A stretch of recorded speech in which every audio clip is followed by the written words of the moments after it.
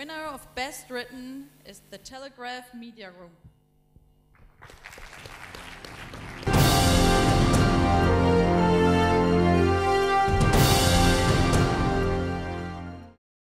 Best Written Award.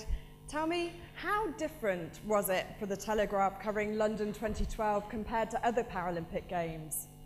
Well, firstly, can I just say what an honour it is for us at the Telegraph to win this award. The major difference last year was really one of scale. The Paralympics were front page news, they were back page news.